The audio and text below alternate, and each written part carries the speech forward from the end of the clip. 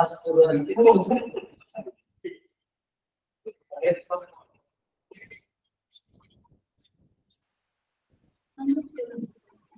Evening. आज 12 September 2024 mission आरंभ अंतर्गत इयत्ता 8वी शिष्यवृत्ती ऑनलाईन तासिकेमध्ये सर्व विद्यार्थ्यांचं सहर्ष स्वागत. काल आपण पेपर 2 बुद्धिमत्ता आणि इंग्रजी यामधील इंग्रजी या विषयातील प्रोज हा घटक पाहिलेला आहे. 2 दिवस आपण या घटकाच्या बद्दल विशेष माहिती जिल्हा परिषद प्राथमिक शाळा माळंगी या शाळेचे आमचे मित्र मार्गदर्शक श्री विठ्ठल शिंदे सर, जे राज्य स्तरावर सुद्धा मार्गदर्शक म्हणून त्यांनी काम केलेलं आहे. तर असे विठ्ठल शिंदे सर आपल्याला 2 दिवस झाले मार्गदर्शन करते. आज हा त्यांचा शेवटचा तास आहे. आपलं रीडिंग स्किल याच्या बाबतीत प्रोज हा जो उतार्यावरील प्रश्न कसे सोडवावे या बाबतीत आपण विविध उतारे घेऊन ते कसे सोडवले पाहिजेत, त्याचे काही ट्रिक्स, त्याचबरोबर कमीत कमी वेळेमध्ये ते कसे अचूक सोडवले गेले पाहिजेत या बाबतीत सरांनी मार्गदर्शन केलेलं आहे. आजही ते मार्गदर्शनासाठी उपलब्ध आहेत. आज त्यांनी त्यांच्या ऑनलाईन तासिकेला सुरुवात करावी अशी मी पंचायत समिती शिक्षण विभाग कर्जत यांच्या वतीनं त्यांना विनंती करतो. Vitthal Shinde sir. Okay, thank you sir. किती आवाज. आज सलग 3ऱ्या दिवशी आपल्या तालुक्याचे कोऑर्डिनेटर आदरणीय गाडे सर, तसेच आमच्या आदरणीय विस्तार अधिकारी गायकवाड मॅडम आणि गट शिक्षण अधिकारी शिंदे साहेब, तसेच सर्व अधिकारी पदाधिकारी यांनी जी संधी उपलब्ध करून दिली त्याबद्दल सर्वप्रथम मी त्यांचे आभार मानतो. आणि सर्वांना नमस्कार. आपण आज या 3ऱ्या दिवशी आपल्या या वर्गासाठी सुरुवात करत आहोत. तर काल मित्रांनो आपण टेस्ट पाठवली होती, ती टेस्ट सर्वांनी सोडवली असेल. तर त्या टेस्ट पासून आपण थोडस सुरुवात करणार आहे.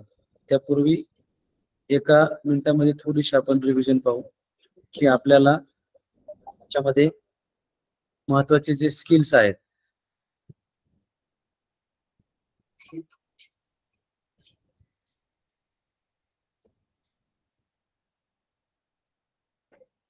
ह्याच्यामध्ये फक्त हे त्रिसूत्री आपण ध्यानात ठेवायची की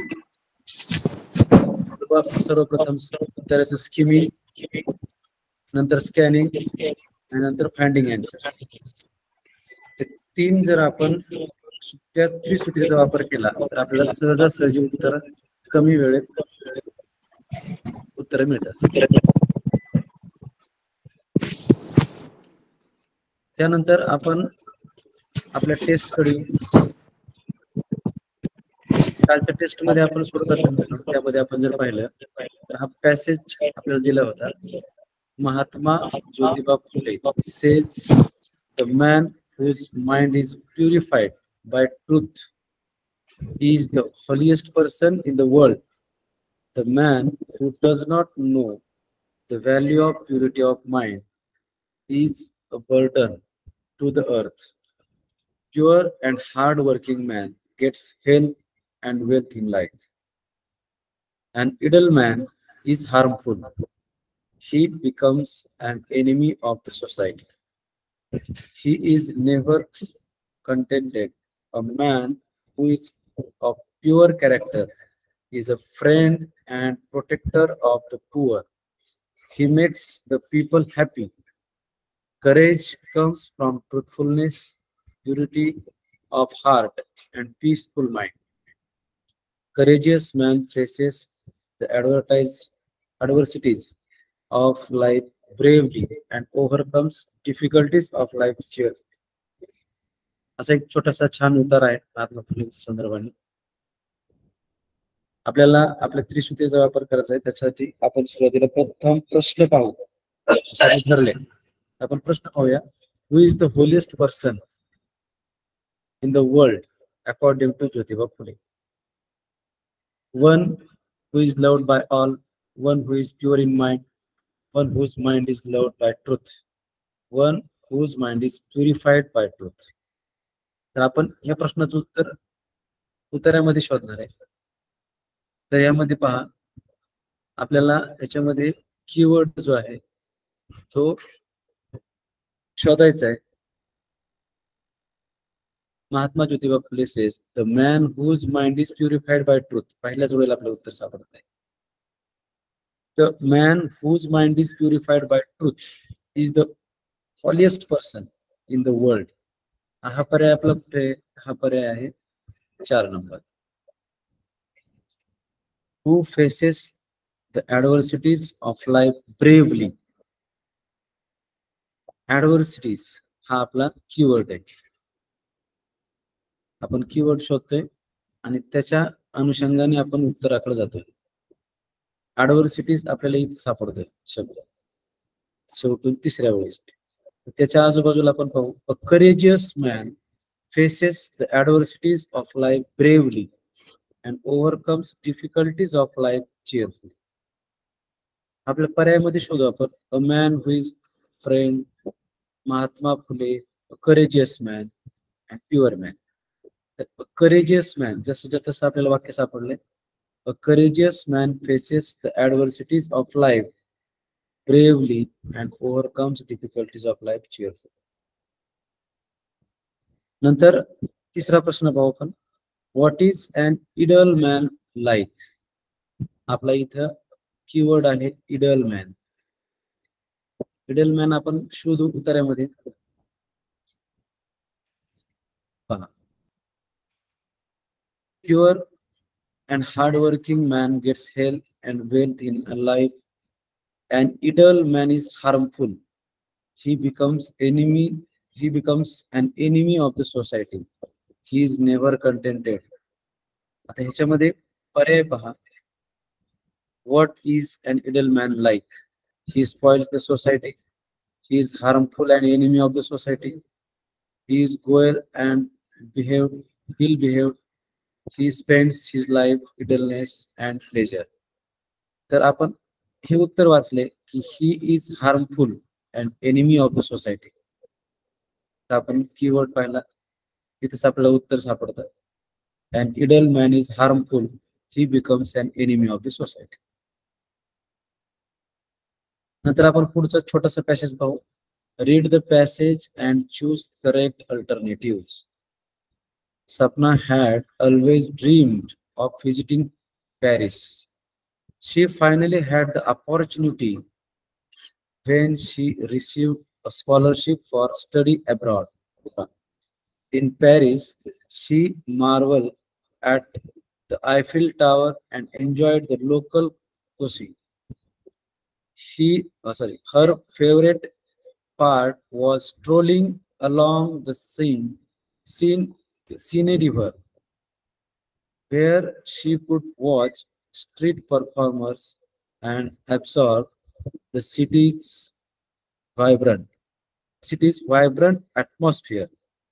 By the end of her trip, Sapna felt that he experienced in Paris had broadened her horizons significantly. Kshitij विस्तारली, broadened.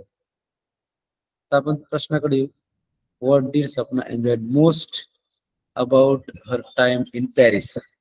Paris मध्ये ज्यावेळेस ती गेली त्यावेळेस त्यांनी काय सगळ्यात जास्त अनुभव चांगला केला. Visiting museums, shopping, strolling along सिनी रिव्हर, अटेंडिंग थिएटर परफॉर्मन्सेस. तर आपल्या लक्षात आलंय तरी आपण उत्तरच शोधू की पॅरिस मध्ये गेल्यानंतर जास्तीत जास्त काय तिला आवडले. हर favourite part was strolling along the scenery. आपलं उत्तर ते कोणत्या पर्यायामध्ये सापडले? 3 नंबर. त्याला आपण दूर करू. How did Sapna feel about her trip by the end. शेवटी कसं तिला फील वाटलं? तर शेवटच्या वेळीच आपल्याला आलेले आपण पाहू. Paris by the end of her trip, Sapna felt that her experience in Paris had broadened her horizons significantly.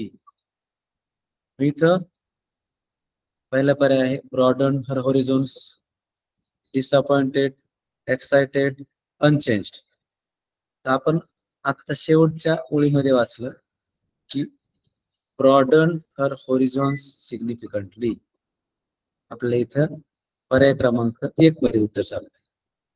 हे उत्तर आपण काल सोडवले मित्रांनो, आपण सबमिट पण केलेत. ज्यांनी ज्यांनी सोडवले त्या सर्वांचं अभिनंदन. आपण स्कोअर पण पाहिले आणि काही अडचणी असतील तर आपण ग्रुपवर पण टाकले. अशा प्रकारे आपण टेस्ट काल टाकली, तुम्ही सोडवली. आज सुद्धा आपल्याला टेस्ट सोडवायला आपल्याला टाकली जाणार आहे तासानंतर. आणि तासानंतर काही जे महत्वाचे पॅसेज आहेत त्या पॅसेजच्या PDF सुद्धा आपल्या ग्रुपवरती आपण टाकणार आहोत. ते पॅसेज आपण स्वाध्याय म्हणून सोडवायचे आहे. तर आपण जी टेस्ट पाहिली त्यानंतर आपण काल प्रश्नपत्रिका ज्या पाहत होतो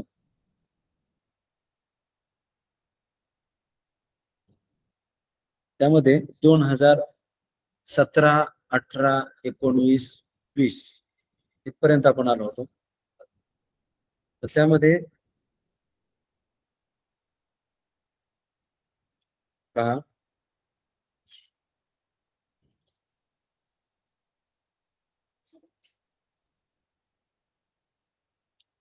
आपण कबीरांविषयीचा जो पॅसेज आहे तो काल पाहिला होता. संत कबीर हा पॅसेज तुम्हाला 2020 साली आलेला होता. हा आपण रात्री पाहिला. त्याच्यानंतरचा पॅसेज आपण पाहू. काय प्रश्न दिलाय? Instructions for question number 10, 11. Read passage and choose the correct options. तर आपलं ठरलंय त्या त्रिसूत्रीनुसार आपण अगोदर प्रश्न पाहूया. मॅच द पेअर्स, आपल्याला जोड्या जुळवायच्या. जास्वंद, स्पिनॅच, बीटरूट, मारीगोल्ड. आणि बी मध्ये दिले आपल्याला pink red, deep red, green, orange. खाली पर्याय दिले. दुसरा प्रश्न आहे म्हणजे फुलांविषयी आणि कलर विषयी काहीतरी आहे हे आपला प्रश्न तो समजते. Choose the correct option for the correct title to the passage. जो पॅसेज दिलाय त्याच्याविषयी त्याला आपल्याला करेक्ट टायटल काय असू शकतं हे आपल्याला शोधायचं. Colours, celebrate Holy with natural colours, celebration, festivals R colourful. तर हे 2 प्रश्न आपल्याला या उत्तराचे आहेत. त्यामध्ये आता आपण उतारा स्किमिंग करूया आपल्या सूत्रानुसार. स्किमिंग म्हणजे आपण काय करतोय, फास्ट उतारा वाचून त्याच्यातलं जे महत्वाचा जो पार्ट वाटतो आपल्याला तो आपण अंडरलाईन करून घेतोय, समजून घेतोय थोडस प्रश्नांच्या अनुषंगाने. Get couple of medium sized beetroots and soak them in a little water. After a while, you will get beautiful dark pink red color. हे आपण प्रश्नाशी संबंधित जे शब्द येतात ते आपण थोडे हायलाइट करतो. Add it to a bucket full of water. The red jaswand, that means hibiscus flowers, will give you a deep red color. Dry the petals of Jhindu, that means marigold. Then you can powder them to get orange color. Even you can dry the leaves of neem, mint, coriander, spinach to get dry green powder. If you crush or grind the fresh leaves, you get dry colors, and if you add the paste to water, you will get wet color. Dry color and wet color. So talk to your mother to find out what other things in the kitchen can give you safe natural colors. Let's celebrate Holi with natural color. पण उत्तर पाहिला त्याच्यामध्ये महत्वाचे काही जे आपल्या प्रश्न संदर्भाने आपल्याला शब्द आले ते आपण अंडरलाईन पण केले. तर पुन्हा प्रश्नाकडे जाऊया आपण. त्याआधी एक आपण थोडस लक्षात घेऊया की हा उतारा आपल्याला झालेला आहे. आपण आता 8वीचा सिलेबस आपण अभ्यासतोय, परंतु 6वीच्या इंग्रजीच्या पुस्तकामध्ये आपल्याला हा उतारा झालाय आणि तोच उतारा आपल्याला परीक्षेमध्ये आलेला आहे. आणि काल आपण पाहिलं होतं की त्याच्या अगोदर एक उतारा जो क्लास संबंधी होता, तो उतारा सुद्धा पाठीमागच्या अभ्यासक्रमात होता. हे का सांगतो मी, तर आपण जी 6वी 7वी 8वीची जी पुस्तकं आहेत ते सुद्धा बारकाईने व्यवस्थित वाचले पाहिजे, समजून घेतले पाहिजे, अभ्यासले पाहिजे. त्याच्यामधून आपल्याला हे प्रश्न विचारले जातात, उतारे टाकले जातात. सोपे उतारे असतात, फार सोपे असतात. आता आपण मॅच द पेअर्स मध्ये बघू. जास्वंद, स्पिनॅच, बीटरूट आणि मारीगोल्ड एका बाजूला, फुलांची नावं एका बाजूला, कोणते कलर त्यापासून मिळतात ते आपल्याला दिले. आता जास्वंद, आता बघा आपण अगोदर इथं थोडस कच्चं काम करू. जास्वंद जे आहे त्याचा आपल्याला कोणता कलर आपल्याला पॅसेजमध्ये दिलाय, आपण आपल्या हायलाइटर जे केले सगळे त्यातून पाहू. द रेड जास्वंद hibiscus flowers will give you deep red colour. आपल्याला इथं पहा, ह्या ओळीमध्ये याचं उत्तर सापडलं. डीप रेड कलर म्हणजे जास्वंद जे आहे ते आपल्याला जास्वंदापासून डीप रेड कलर मिळाला. आता बघा पुढचं वाचू. स्पिनॅच. स्पिनॅच कुठे आपण पाहू किंवा स्पिनिच, तर स्पिनिच मध्ये आपण पाहू. पहा इथं स्पिनिच आहे. काय काय दिले आपल्याला इथं, dry lives of Neem, minute, coriander, spinach. To get dry green powder. म्हणजे काय, तर ग्रीन कलर आपल्याला इथून मिळणार आहे. मग आपण बघा स्पिनॅचचा आपण कलर काय आपल्याला सापडला, ग्रीन. हे पहा ग्रीन सापडला. मग आता पुढं बीटरूट. बीटरूट कुठं दिलं आपल्याला, तर बीटरूट आपल्याला फर्स्ट लाईन मध्ये दिले. पहा, gate a couple of medium sized beetroots and soak them in a little water. After a while, काही वेळानंतर, you will get beautiful dark pink red color. Beautiful dark pink red colour. आता पहा इथे आपल्याला beetroot पासून dark pink red colour आपल्याला. आता राहिलं मारीगोल्ड. तर मारीगोल्ड आपल्याला इथे दिलेले आहे, झेंडू, त्याला मारीगोल्ड म्हटले. देन ड्राय पेटल्स ऑफ झेंडू marigold. Then you can powder them, gate an orange colour. Orange colour आपल्याला मारीगोल्ड पासून मिळणार आहे. आपण इथं मारीगोल्ड पासून आपल्याला ऑरेंज कलर मिळणार.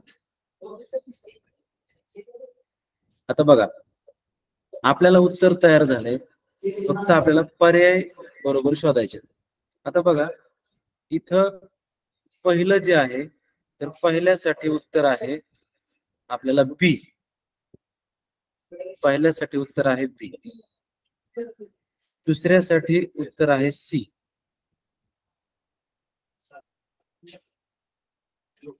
तिसऱ्यासाठी उत्तर आहे ए. आणि चौथ्या पर्यायासाठी उत्तर आहे डी. आता हे मी इथं का लिहिलंय मित्रांनो, तर आपल्याला थोडस बारकाईने पाहणं गरजेचं आहे. इथं जे आपण उत्तर लिहितो तर ते बघा, थोडं हायलाइट करतो मी. तर आपल्याला पर्याय काय दिलेत बघा आणि उत्तर आपले काय आले ते पहा. तर पहिला पर्याय दिलाय, पहिल्याच डी, बी, ए, सी. पर्याय बसत नाही. दुसरा बघा बी, ए, सी, डी, हा पण पर्याय बसत नाही. सी, डी, बी, ए, हाही पर्याय बसत नाही. ए, सी, ए, डी, हा सुद्धा पर्याय बसत नाही. म्हणजे या प्रश्नपत्रिकेमध्ये जसं आपण काल बोललो होतो तसं हा प्रश्न सुद्धा चुकीचा पर्याय दिलेला याच्यामध्ये आहे. तर अशा वेळेला आपलं ठरलंय की आपण फक्त आपल्या उत्तरावरती कॉन्फिडंट राहायचं.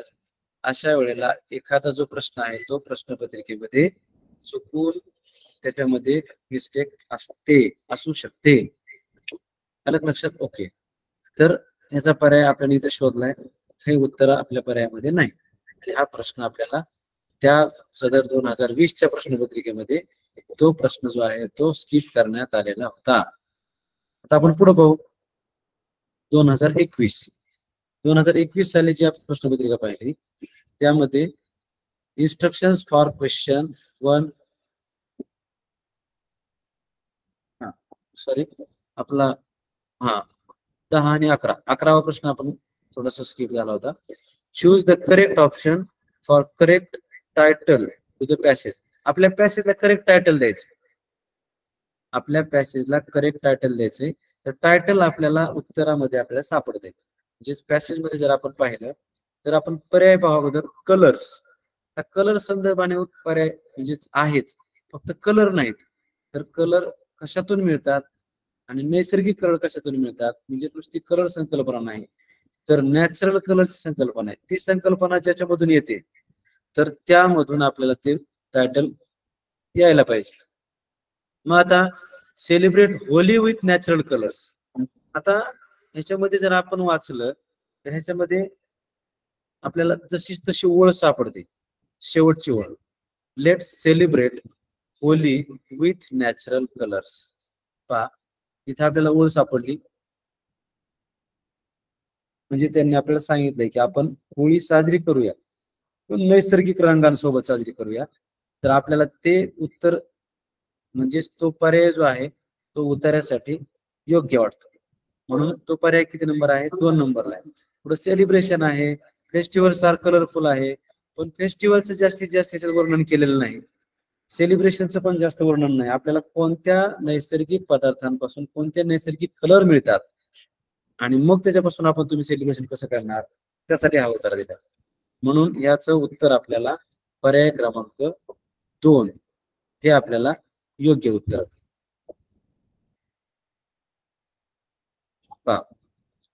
मग त्यानंतर आपण पुढच्या प्रश्नपत्रिकेकडे जाऊ. 2021 साली जी प्रश्नपत्रिका आलेली आहे त्यामध्ये instructions for 1 question 3. Read the passage and choose the correct option. आता आपल्या सूत्रानुसार आपण सुरुवातीला प्रश्न पाहूया. द रायटर सॉ his first tiger at the age of ... 13, 90, 19, 20. दूसरा क्वेश्चन आहे choose the correct 2 options. Where did the boy notice the cute tiger? In the Kanha Tiger Reserve, near the elephant, behind the narrow path, in front of the Mahout. आता प्रश्न वाचताना आपल्या लक्षात येते की tiger, माहूत, Kanha reserve हे याच्या संबंधाने काहीतरी पॅसेज असला पाहिजे आपल्याला समजते आधीच. Choose the 2 correct options. Who was trend to track the tigers? The elephant, the माहूत, the tiger, the boy. आता आपण उत्तराकडे येऊ आणि उत्तर वाचत वाचत स्किमिंग करत करत आपण त्याला थोडस महत्वाचे शब्द अंडरलाईन. आपल्या सूत्रानुसार आय वॉज 19. बघा वय सांगितलंय आपल्याला, वयाचा संदर्भ आहे प्रश्नामध्ये. I was 19 when I saw my first tiger. पहिल्या वेळेला जसंच्या तसा प्रश्न आपल्याला सापडलाय. In the wild and it was every bit as thrilling as I had imagine. I was in Kanha Tiger Reserve in Madhya Pradesh, seated on a young tame elephant that was barely 6 feet tall. The elephant and its teenage mahout. Elephant and its teenage mahout were being trained. That means elephant and also his teenage mahout were being trained to track tigers. टायगरचा माग काढण्यासाठी elephant आणि माहूत दोघांनाही train केलं होतं. I Sat behind the boy माहूत and hung on the rope. Suddenly a site of cute tiger caught my eye. There behind the narrow path sat a handsome young tiger. For a heart-stopping moment, we looked each other with mutual surprise. आता पहा, आपण skimming करून घेतलंय उत्तर. आता scanning करतोय आपण. Scanning करत असताना प्रश्न पाहून हळूहळू स्लोली रिडिंग करत आपण तो उतारा समजून घेतोय. पहिला आहे, द रायटर सॉ his first tiger at the age of. कोणत्या वयात त्याने पाहिलं? तर पहिल्याच वेळेला उत्तर आहे. I was 19 when I saw my first tiger the wild. म्हणजे पहिल्या वेळेला आपलं उत्तर सापडले की जे 19 त्यांचं वय होतं त्यावेळेला त्यांनी फर्स्ट टायगर पाहिलं. म्हणजेच आपण आपल्या उत्तराकडे येऊ. आपलं उत्तर आहे 19. आता इथं गडबडीमध्ये 90 आणि 19 यामध्ये सुद्धा फरक होऊ शकतो. म्हणून आपण म्हणताना 19 वर वाचतो, पण गडबडीमध्ये 90 ला गोल करतो. म्हणून आपण व्यवस्थित पर्याय गोल करायचा आहे. नंतर चूज द करेक्ट 2 ऑप्शन्स. काल आपण पाहिले की इथं आपल्याला विचारलंय करेक्ट 2 ऑप्शन्स विचारलेत. 2 पर्याय निवडायचे आपल्याला इथं. दोन्ही पर्याय आपल्याला निवडायचे, एक पर्याय राहता कामा नये. म्हणून बघा, आपण उत्तरामध्ये शोधू, where did the boy notice cute tiger. Cute tiger जो होता तो कुठं त्या बॉयला दिसला, सापडला, पाहिला. In the Kanha river, Kanha tiger reserve, near the elephant, behind the narrow path, in front of the Mahul.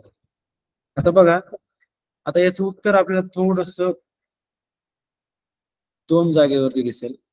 तर इथं आपल्याला हे जे दृश्य आहे ते कान्हा टायगर रिझर्व मध्य प्रदेश इथला आहे. म्हणजे हा भाग सुद्धा आपल्या उत्तराशी संबंधित आहे. पुढे पाहू आपण, seated on young TEM elephant that was barely 6 feet tall.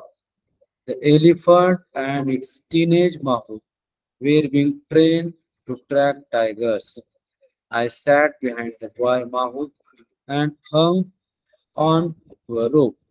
Suddenly, a sight of cute tiger, cute tiger caught my eye. Put there behind the narrow path. दुसरा आपल्याला सापडलं. 2 पर्याय आपल्याला सापडले इथं.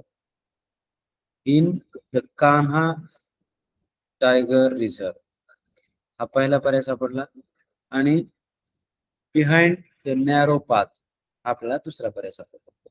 म्हणजेच दोन्ही पर्याय आपल्याला सापडले. फक्त पॅसेज बारकाईने व्यवस्थित आपण वाचला, आपल्याला सहजासहजी उत्तर सापडतात. आता बघा, तिसरं वाचू प्रश्न आपण. Choose 2 correct options. इथं सुद्धा आपल्याला किती ऑप्शन्स निवडायचे? 2. हे बारकाईने पहा. 2 करेक्ट ऑप्शन्स आपल्याला निवडायचे. हु was train to track the tigers. Tiger वाघांचा माग काढण्यासाठी कोणाकोणाला ट्रेन केलं? Was train the elephant, the माहू, द टायगर, द बॉय. आता पहा, आपण पुन्हा एकदा उत्तराकडं स्कॅनिंग करतोय. Kanha tiger reserve in Madhya Pradesh, seated on young tame elephant that was barely 6 feet tall. The elephant and its teenage mahu. Elephant and its teenage mahu were being trained to track tigers. म्हणजे हे दोघं, elephant आणि माहूत, हे दोघं सुद्धा train केले होते कशासाठी? वाघांचा माग काढण्यासाठी. Train to track tigers. आता आपल्या पर्यायाकडे येऊ आपण. एलिफंट पण आहे आणि माहूत पण आहे. म्हणजेच आपल्याला इथं 2 पर्याय शोधायचे. 2 पर्यायामध्ये आपण पहिला एलिफंट पण आहे आणि त्या माहूत पण आहे.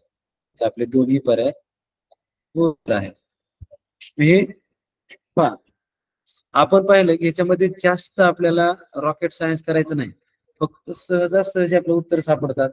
फक्त कीवर्ड शोधायचा आहे आणि पॅसेज मध्ये तो शोधून त्याच्या आसपास आपल्याला उत्तर सापडतात.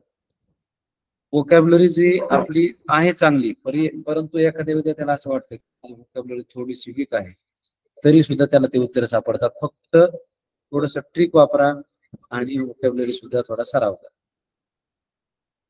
नंतर पुढचा पॅसेज पाहू आपण. Instructions for question number 22 and 23. Read the passage and choose the correct alternative. छोटा पॅसेज दिलेला आहे आणि मित्रांनो आपल्याला पॅसेज पण छोटाच येतो. आपलं जो घटक आहे त्याच्यावरती दिलेलंच आहे सुरुवातीला, प्रोज 70 to 80 वर्ड्स. पॅसेज छोटा असतो त्यामुळे तुम्हाला स्कॅनिंग स्किमिंग करायला फार वेळ लागत नाही. पहा, Wikipedia is easily available at dot dot shop, library, mall, net. The information on Wikipedia is dot dot in the form of couplets, in the form of dialogues, in the form of articles, in the form of table.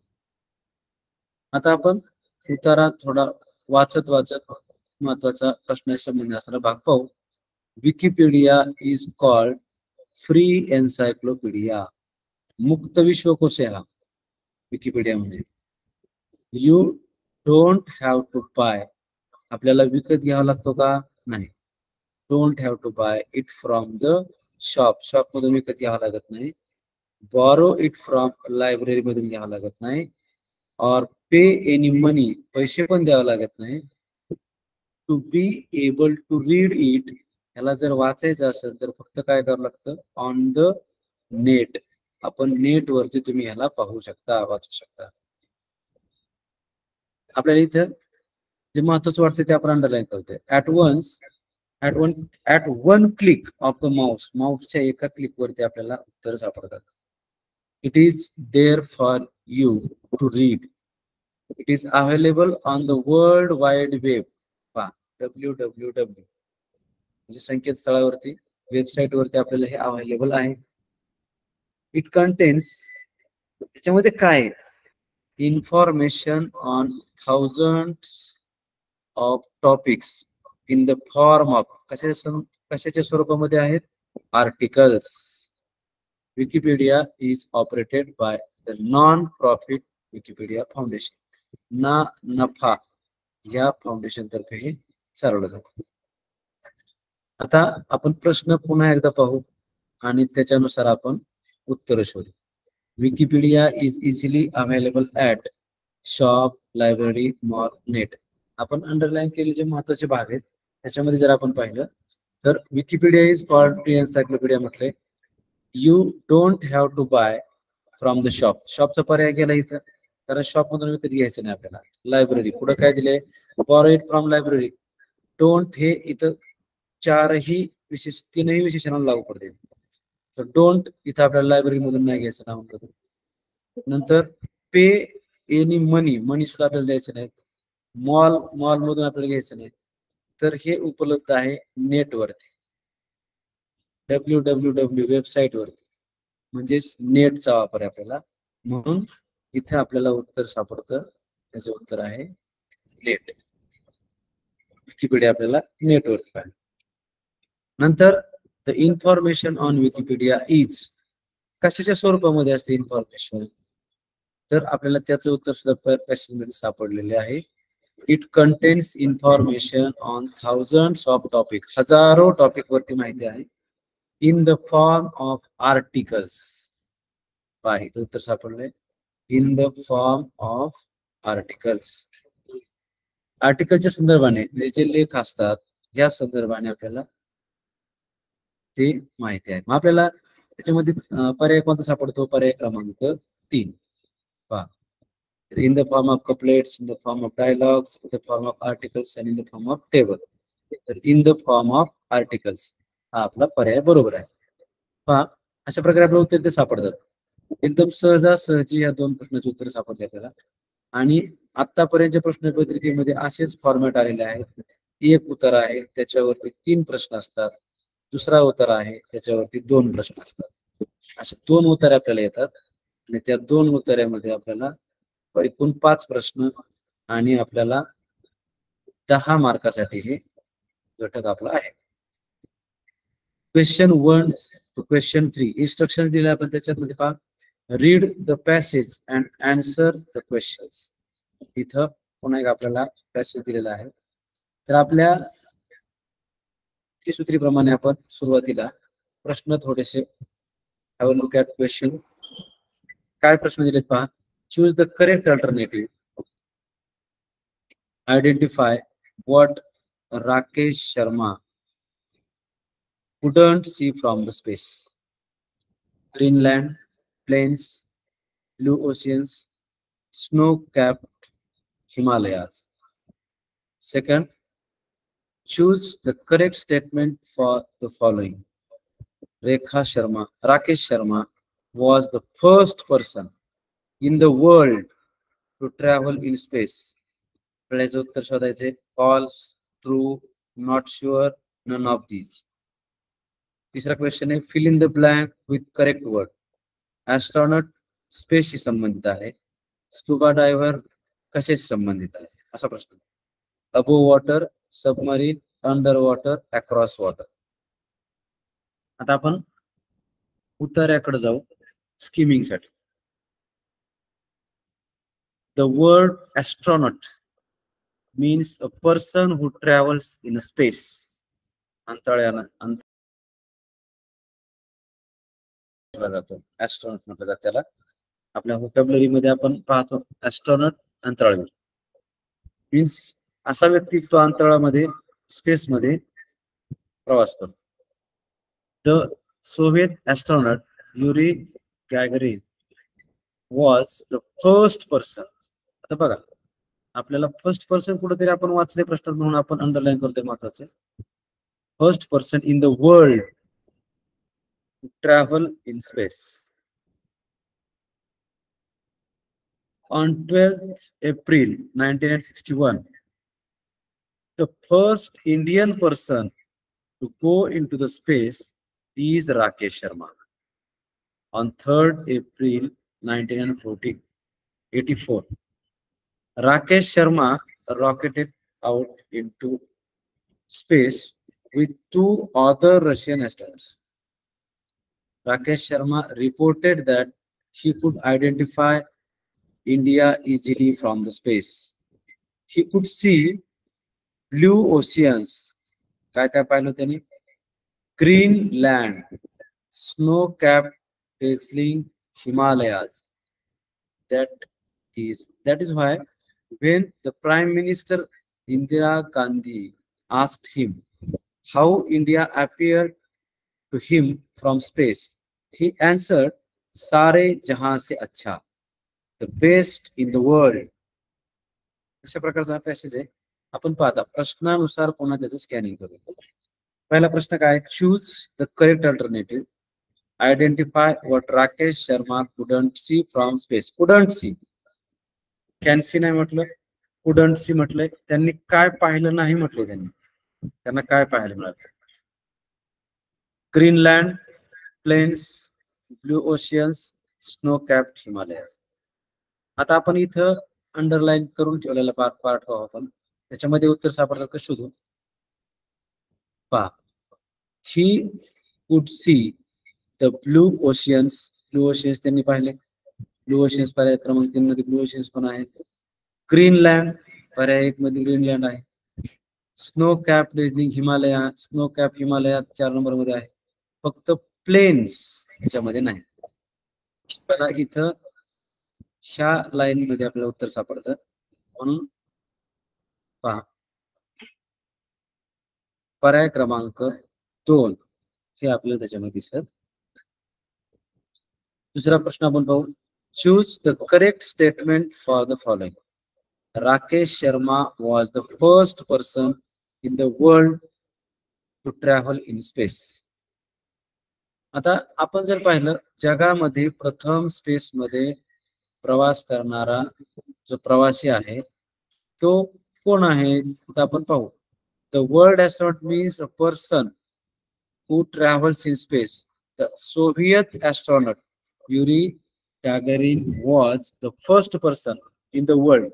जगातला हा रशियाचा होता, आपला नाही, भारताचा नव्हता, to travel in space. The first Indian person हे राकेश शर्मा आहे, पण द फर्स्ट वर्ल्ड पर्सन नाही. म्हणजेच आपल्याला इथं त्याचं उत्तर सापडलं false, true, not sure, none of.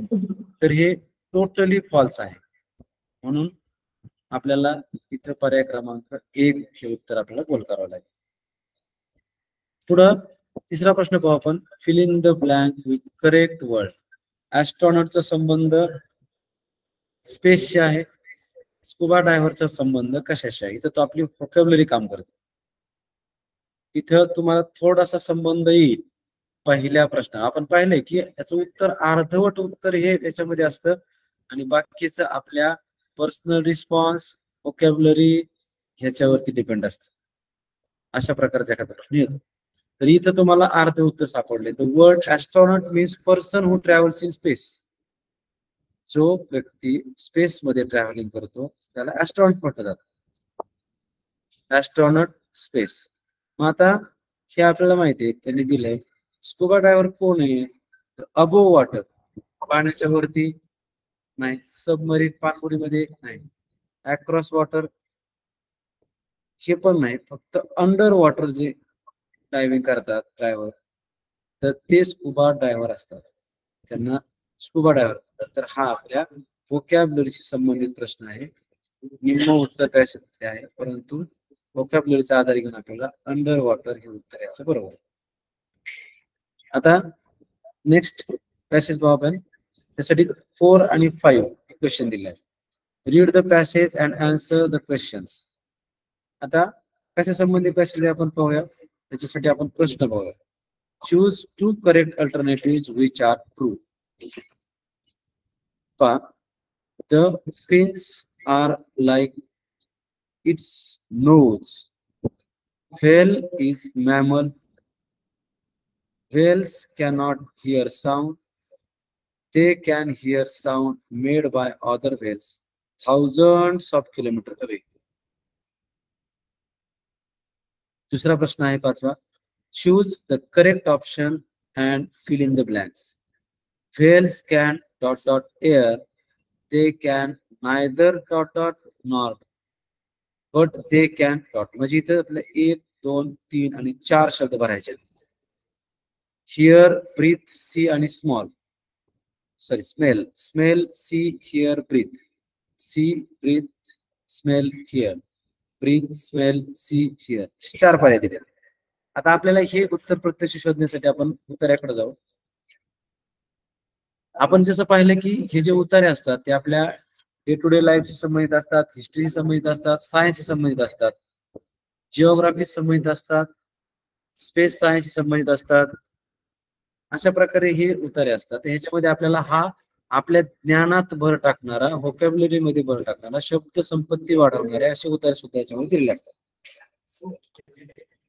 The elephant is the biggest of all animals on the land.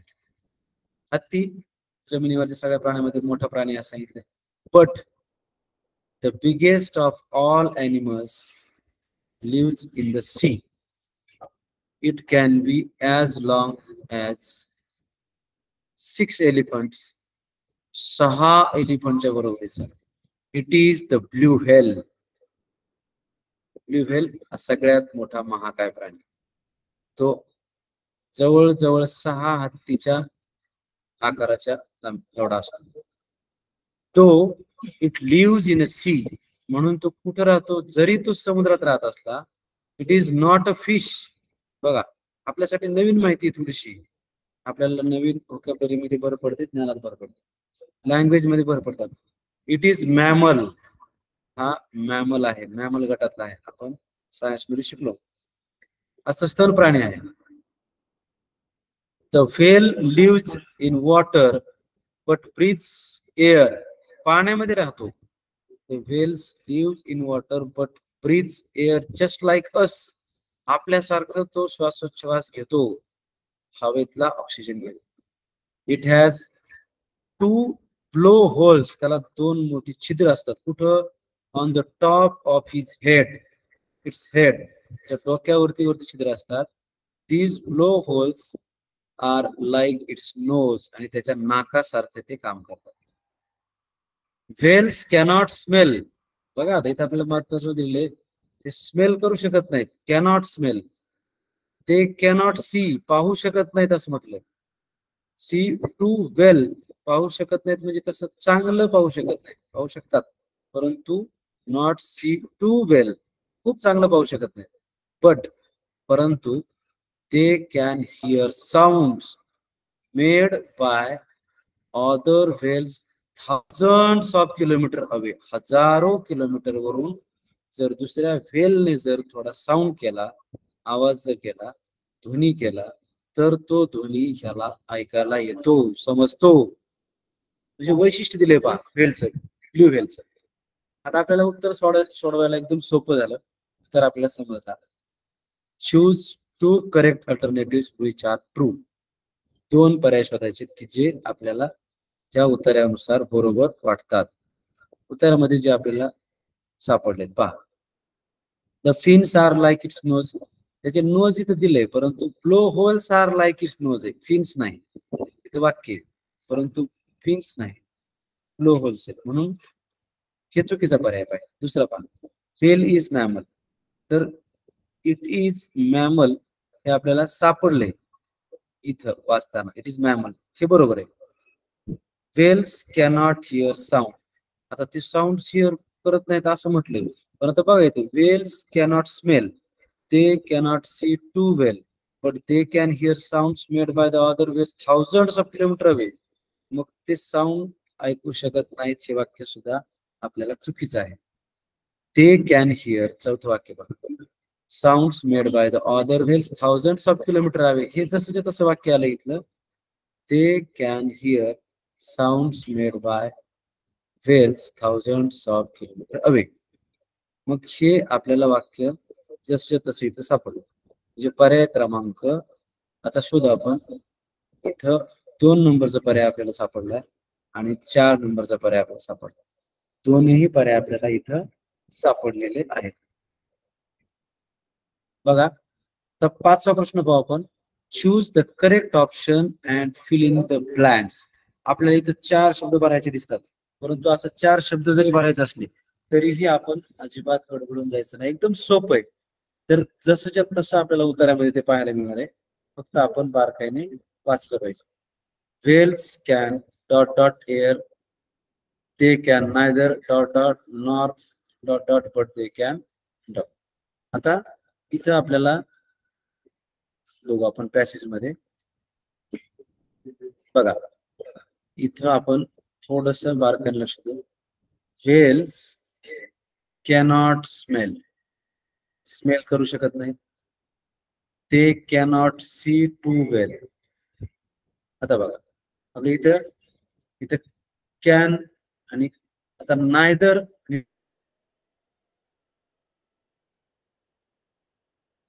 कोणत्या गोष्टी ते करू शकत नाहीत, तर इथं दिलंय आपल्याला कॅनॉट स्मेल आणि कॅनॉट सी टू वेल.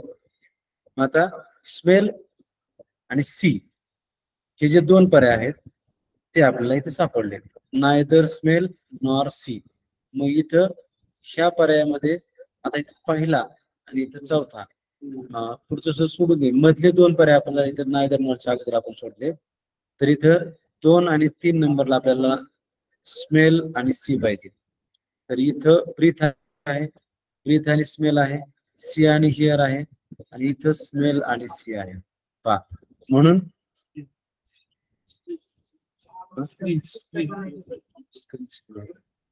दिसते का, दिसते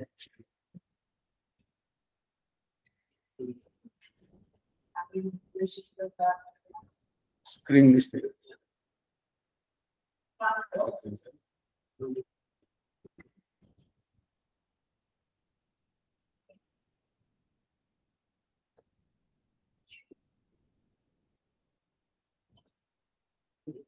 कोणाचा दिसते तुमचं वायफायचा आता दिसते का, दिसते दिसते स्क्रीन आता तुमची वायफायचा दिसते स्क्रीन लॅपटॉप दिसते वायफायचा. पहा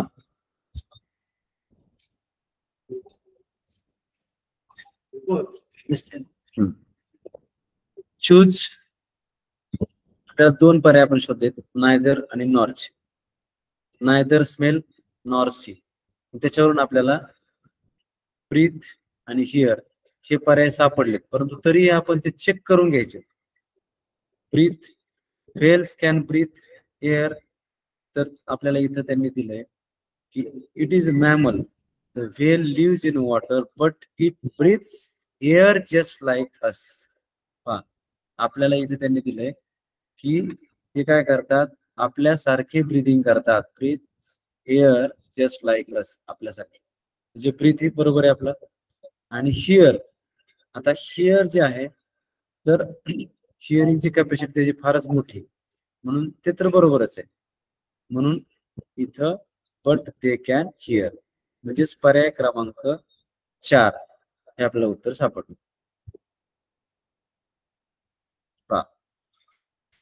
नंतर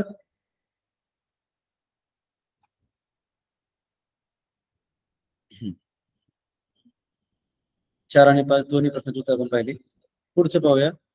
आपल्याला 2023 मध्ये प्रश्नपत्रिका पाहू. Instructions for questions 11 and 12. Read the passage and choose the correct alternative. आता ही सूचना कॉमन आहे सगळीकडे. आपल्या ट्रिक प्रमाणे आपण पहिल्यांदा त्रिसूत्रीचा वापर करत असताना प्रश्न पाहू. Complete the web by choosing 2 correct options.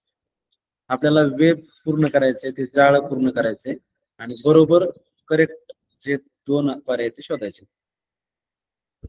Hurries lunch, cake, eggs आणि 2 आपल्या प्रश्नचिन्ह दिले.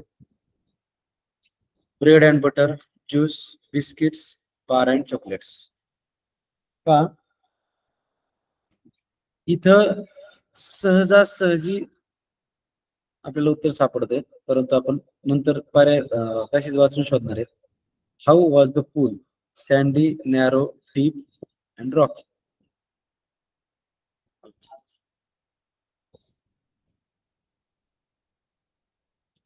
आपण वेन पॅसेज पाहत असताना थोडस महत्वाचे पार्ट आपण पाहणार आहे. When they arrived at the seaside, out jumped all the children with a shout of joy. Down to the sands they raced, hand in hand, but nobody took Hari's hand. Nobody went near him. Hari was angry. He went to a sandy corner near Rocky Pool and sat down by himself. He took out his lunch. Lunch शब्द आपण वाचला होता. And looked at it. It was a good lunch. There were काय काय होतं? 2 hard-boiled eggs, 6 jam sandwiches, 3 pieces of bread and butter, a ginger cake, and a bar of chocolate. He would eat it all by himself. He wouldn't offer anything to anyone. आपल्याला सहज उत्तर सापडतात बघा. Complete the web bye choosing 2 correct options. Hurries lunch मध्ये काय होतं? Cake आणि eggs आपल्याला दिले. आपल्याला इथं राहिलेले पार्ट आपण शोधू.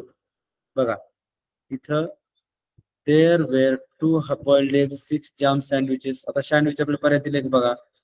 आणि ब्रेड बटर, जिंजर केक आणि बार ऑफ चॉकलेट. ह्यातलं आपल्याला काय काय दिलंय? केक आणि एग्स दिलंय. राहिलेले कोणते मग? तर पर्यायामध्ये ब्रेड बटर आहे आणि बार आणि चॉकलेट आहे. तर ब्रेड बटर पण आपल्या इथं आहे आणि बार आणि चॉकलेट पण आहे.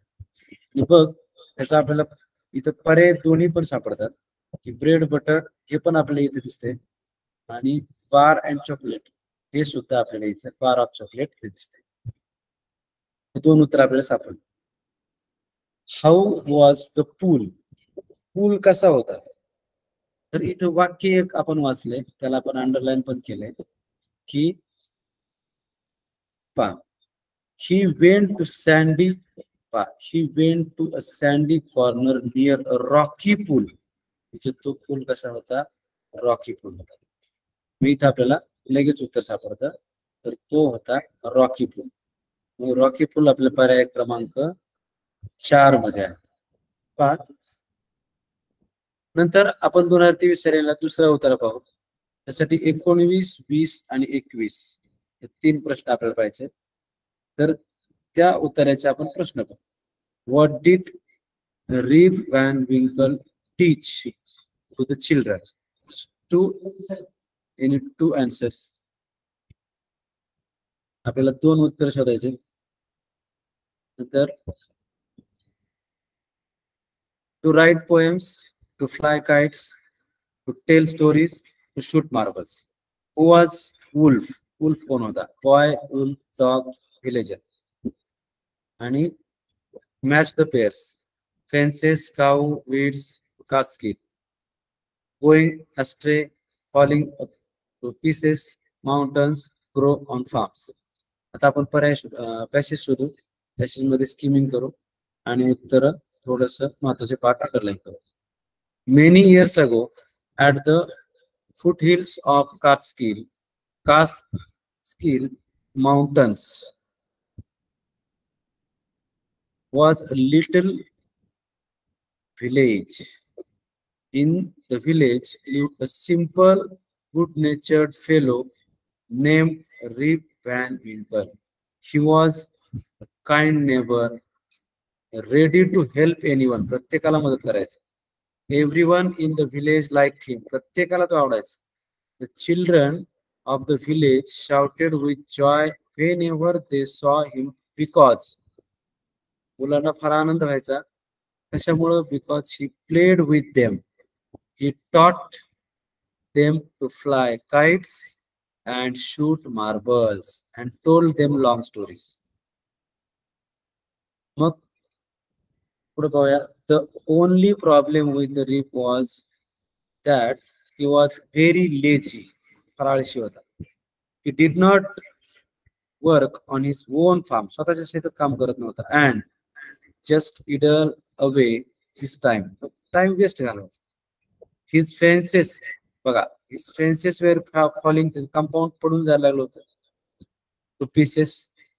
His cow was going astray. Weeds grew on his farm. Rip's constant companion, त्याचा सोबती, कायमचा सोबती जो होता, was his dog. त्याचा सोबती कोण होता? डॉग. नेम उल्फ, त्याचं नाव होतं wolf. To avoid work, he would walk away into the forest with his dog. आता बघा, what did Rip Van Winkle teach to children? मुलांना तो काय शिकवायचा?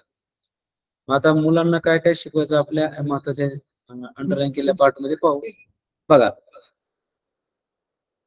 ते बघा, whenever they saw him because बघा, the children of the village shouted with joy. आनंद व्हायचा त्याला पाहिल्यानंतर. कशामुळं? बघा, he taught हा आपला काय? शिकवणे. टीच, काय शिकवत होता? टीचचा भूतकाळ टॉट आला, तर हा आपला इथला कीवर्ड आहे. ही टॉट देम, काय शिकवत होते? फ्लाय काइट्स, पतंग उडवणे, अँड शूट मार्बल्स, गोट्या. And told them long stories. आणि टोल्ड, आधी तर बघा, तो इथं टोल्ड वापरलंय, लक्षात घ्या. स्टोरी सांगायचा, शिकवत नव्हता. इथे टॉट आले, शिकवत होता काय काय? फ्लाय काइट्स आणि शूट मार्बल्स. असं थोडं बारकाईने लक्षात घ्या. थोडस इथं आपल्याला जंबल केलं जातं. तर काय दिलंय पर्याय बघा. To right poems, to fly kites, to tail stories. एखाद्या विद्यार्थी चुकून टेल स्टोरीकडे जाऊ शकतो, कारण तिथे दिले told them long stories. To shoot marbles, पण आपल्याला त्यांनी विचारले की शिकवत काय होता, तर इथं टॉट म्हटलंय, म्हणून fly kites and shoot marbles हे दोनच पर्याय आपल्या बरोबर आहे. म्हणून to fly kites and shoot marbles हे दोन पर्याय आपले बरोबर आहे. असं थोडंसं बारकाईने लक्ष द्यायला पाहिजे, नाहीतर अचानक आपल्याला कदाचित टेल स्टोरीज आलं तर टेल स्टोरी फक्त तो सांगायचा, शिकवत नव्हता. म्हणून थोडा फरक आहे सांगण्यात आणि शिकवण्यात. हु वॉज वुल्फ, वुल्फ कोण होता? तर बघा, आपल्याला ते पॅसेज मध्ये सापडत आहे. Reefs constant companion was his dog. त्याचा कंटिन्यू सततचा त्याचा सोबती होता तो म्हणजे त्याचा डॉग, आणि त्याचं नाव होतं पहा नेम उल्फ. म्हणजे त्या डॉगचं नाव काय होतं? उल्फ. उल्फ नाव होतं. आता आपल्याला इथं बॉय उल्फ डॉग विलेजर तर पर्याय सापडला उल्फ. आता पहा, आता जसं आपण अगोदर सोडलं होतं तसंच इथं आपण पाहूया जोड्या आहेत. जोड्याच्या वेळेस तुम्ही कच्चं काम थोडंसं करून घ्यायचंय. पहा फेन्सेस, फेन्सेसच्या संदर्भाने काय आले पहा, his फेन्सेस wear falling two pieces. Falling two pieces. फेन्सेसचं falling two pieces कुठे आहे? तर आपल्याला इथं काय करू शकतो आपण, इथं त्या फेन्सेसला फॉलिंग टू पीसेस असं आपण जोड लावून घ्यायचं. काऊ, तर काऊ गोइंग ॲस्ट्रे बघा इथं त्याच्या पुढेच आहे लगेच, हिज काऊ वॉज गोइंग ॲस्ट्रे. नंतर विड्स ग्रीव ऑन हिज फार्म, इथे लगेच त्याचं उत्तर आहे बघा, इथं विड्स ग्रीव ऑन हिज फार्म. आता इथं बघा विड्स ग्रो ऑन हिज फार्म्स. आणि कास्किल्स काय आहे? माउंटन आहे. तर आपण सुरुवातीलाच पाहिले तर माउंटन्स पाहिले, माउंटन्स. तर पहा ह्या आपण जोड्या लावून घेतल्या. म्हणजे पहिल्या शब्दासाठी बी आहे, पहिल्यासाठी बी फक्त एकच पर्याय येते, बाकीकडे कुठंच नाही. आपला वेळ इथं वाचतो, फक्त थोडस आपण बारकाईने लक्ष दिलं पाहिजे. आपण कच्चं काम बरोबर केलंय तर पुढे जास्त लक्ष द्यायची गरज लागत नाही, म्हणून हे उत्तर आपल्याला लगेच सापडलं. अशा प्रकारे ह्याचं पण आपलं उत्तर सापडतं. तर मित्रांनो, अशा प्रकारे आपण वेगवेगळ्या प्रश्नपत्रिका पाडल्यात. आता 2024 साली ज्या प्रश्नपत्रिका आहेत त्याचं तुम्हाला मॉडेल आन्सर सहित PDF आपल्या ग्रुपवरती मी टाकणार आहे. आणि तुम्हाला ज्या आणखी उत्तर जे सोडवायचे त्या उत्तरांची सुद्धा PDF आपल्या ग्रुपवरती टाकली जाईल. तसेच आपल्याला जे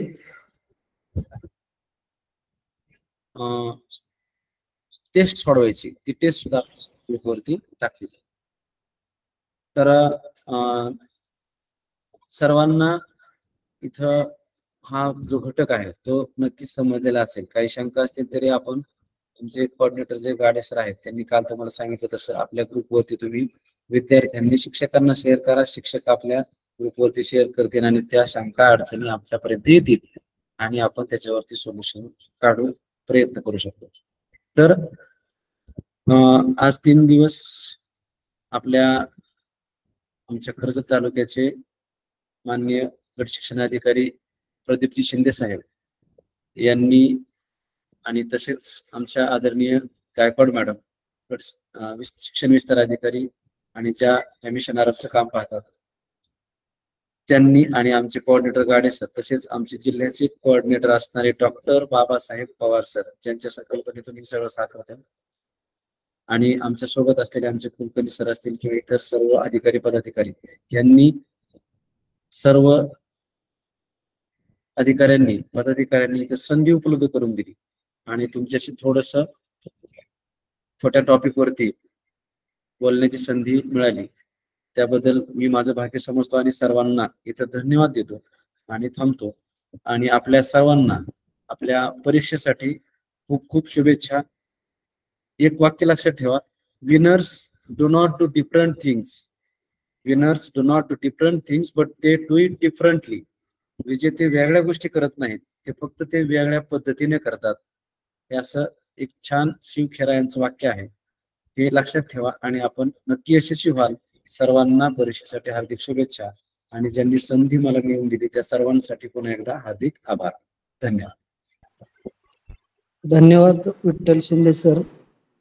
आपण कीर्तन आणि प्रवचनाच्या माध्यमातून समाज प्रबोधनाचं काम करतच असतात. त्यातीलच आपण अध्यापनाचं सुद्धा एक उत्कृष्ट काम आपल्या शाळेवर करत आहेत. विविध स्तरावर राज्यस्तर जिल्हास्तर यावर आपण मार्गदर्शन नेहमीच करत असतात. तरी मिशन आरंभ अंतर्गत ऑनलाईन क्लास इयत्ता 8वी शिष्यवृत्ती परीक्षेसाठी आपण आपला बहुमूल्य वेळ दिला. गेले 3 दिवस आपण इंग्लिश हा जो आपल्याला कठीण वाटणारा विषय विद्यार्थ्यांना सोपा करून दाखवला आणि प्रोज या घटकावर जो 10 मार्काचा भारांश आहे 2 उत्तरे येणार आहेत. त्यात 5 प्रश्न येणार आहेत. तर 10 मार्काचा हा भारांश आपण अतिशय चांगल्या पद्धतीने सविस्तर 3 दिवसामध्ये विवेचन केलं. त्याबद्दल पंचायत समिती शिक्षण विभाग कर्जतच्या वतीनं मी आपलं आभार मानतो. त्याचबरोबर यात ऑनलाईन क्लाससाठी आपल्या पंचायत समितीचे गट शिक्षण अधिकारी माननीय प्रदीप शिंदे साहेब, त्याचबरोबर मिशन आरमच्या प्रमुख विस्तार अधिकारी सौ गायकवाड, उज्ज्वलाताई गायकवाड मॅडम, त्याचबरोबर मिशन आरमचे जिल्ह्याचे समन्वयक डॉक्टर बाबासाहेब पवार सर हेही ऑनलाईन उपस्थित राहिले क्लाससाठी. त्याबद्दल त्यांचेही आभार मानतो. विद्यार्थी मित्रांनो, उद्या आपला पुन्हा एकदा 8वीचा सायंकाळी 7 ते 8 या वेळेतच क्लास उद्या पण होणार आहे. उद्याचा विषय आहे आपला बीजगणित आणि तो विषय सौ कविता ढाणे मॅडम घेणार आहेत. तर त्यात ऑनलाईन तासिकेसाठी आपण सर्वांनी पुन्हा एकदा उद्या सायंकाळी 7 वाजता उपस्थित राहायचं आहे. आज जे विद्यार्थी उपस्थित राहिले त्या सर्वांचं पुन्हा एकदा आभार. धन्यवाद. Good night.